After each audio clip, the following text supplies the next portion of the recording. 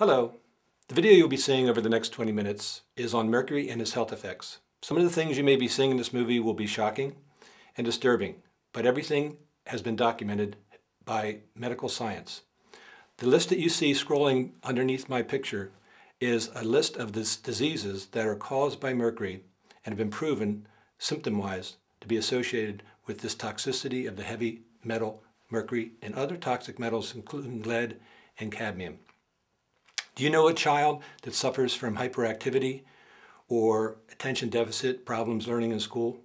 Chances are good that the parent may have given this child mercury in utero, in fetus. Do you know people who have problems with mood swings, depression, anxiety, fear, difficulty comprehending, brain fog, memory loss, all the way to Alzheimer's, dementia? Any of these conditions and all of these conditions have been associated with mercury. Do you know anybody that has diabetes, cancer, autoimmune diseases such as fibromyalgia or chronic fatigue syndrome? These are all associated with mercury and other heavy metal toxicities. Physicians like myself, who have been working with mercury and other heavy metals for years, understand that even at small doses, these heavy metals can really cause problems with our systems. And that's what you'll be seeing in this movie. It is very difficult to detect mercury by standard testing. Most of the time it is missed. You'll see at the end of this movie how to properly test for mercury and how to easily treat it. But before we begin, I want to thank Dr. Robert Lemegg, the dentist who created and produced the following video, Quecksilber, the strange story of dental amalgams, and who graciously supplied these excerpts in the following shortened version. By the 1830s, use of dental amalgam had spread through Europe and the Americas. It seemed like progress. Dentists who used this new wonder material were called Quecksilber dentists, or quacks for short. The use of dental amalgam was vigorously opposed by the dental societies of the time because of its mercury content. Dental societies required their members to sign a pledge that they would never place this toxic material in a person's mouth. The quacks refused. There was major controversy and the existing dental societies in the USA and Sweden collapsed. New dental associations were formed by the quacks based on the use of dental amalgam as the best restorative for filling human teeth. These same associations still set the standards today. So what is dental amalgam? Amalgam, a mixture of one or more metals with mercury. The metal in this case is an alloy of roughly 40% silver, 30% tin, 28% copper and 2% zinc. The alloy is ground into a fine powder. That powder is then added to an equal amount of liquid mercury and mixed in the surgery to create a dental amalgam filling. Some of the mercury bonds with the surface of the alloy particles. The remaining free mercury escapes continually from the set material. It's a bit like bricks and mortar, where the bricks are the alloy and the mortar is the mercury. The mortar, the mercury, binds with the bricks, the alloy, at the surfaces. There is always free mercury remaining behind the surfaces, between the particles. In 1997, Cork Company, the manufacturers of dispersalloy, stated that their amalgam should not be used in the following situations: in proximal or occlusal contact to dissimilar metal restorations, in patients with severe renal deficiency, in patients with known allergies to amalgam, for retrograde or endodontic filling as a filling material for a cast crown in children 6 and under and in expectant mothers. Symptoms of chronic long-term low-level exposure to mercury vapour. Inhalation of mercury vapour over a long period may cause mercurialism, which is characterised by fine tremors and erethism. Tremors may affect the hands first, but may also become evident in the face, arms and legs.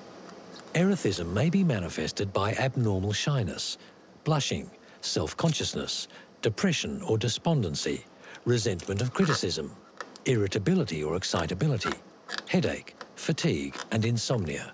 In severe cases, hallucinations, loss of memory and mental deterioration may occur. Concentrations as low as 0.03 micrograms per cubic metre have induced psychiatric symptoms in humans. Renal involvement may be indicated by proteinuria, albuminuria, enzymuria and anuria. Other effects may include salivation, gingivitis, stomatitis, loosening of the teeth, blue lines on the gums, diarrhoea, chronic pneumonitis and mild anemia. Repeated exposure to mercury and its compounds may result in sensitization. Intrauterine exposure may result in tremors and involuntary movement in infants. Mercury is excreted in breast milk. Paternal reproductive effects and effects on fertility have been reported in male rats following repeated inhalation exposures.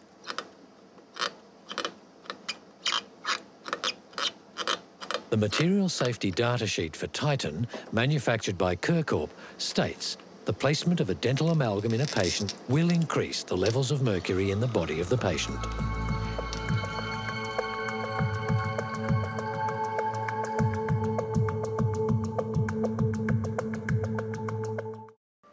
Dental offices contribute between 12,000 and 50,000 pounds of mercury to wastewater each year in the United States.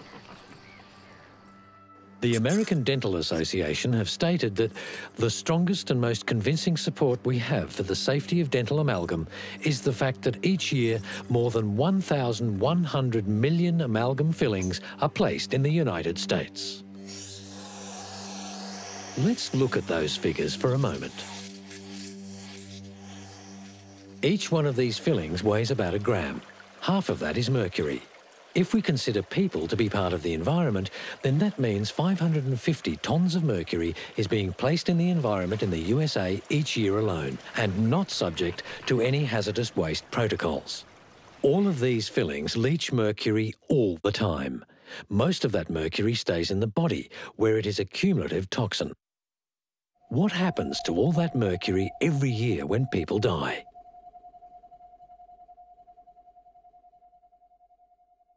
The only place dental amalgam is not regarded as toxic waste is in a living human mouth.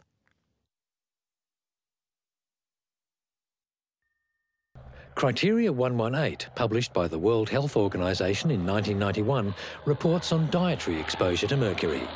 This was the first time that mercury from dental amalgam had been included as a dietary source of mercury. Air and water, negligible amounts. Other food, 0.3 micrograms per day of inorganic mercury. Fish and seafood, 2.3 micrograms per day of methylmercury. Dental amalgam, 3 to 17 micrograms per day of mercury vapour. Their results indicate that dental amalgam provides a dietary source of mercury up to 6 times greater than all other sources combined, including seafood. A more recent study indicates that 2/3 of the mercury in the bodies of humans with amalgam fillings comes from the fillings. Is the mercury which is released from fillings absorbed into the body? Yes, but in extremely small amounts, that is, in millionths of a gram. This is a very small amount, 0.0000001 grams. Health Canada responded publicly to this material from the Canadian Dental Association. This answer is rather condescending and insulting to the intelligence of readers.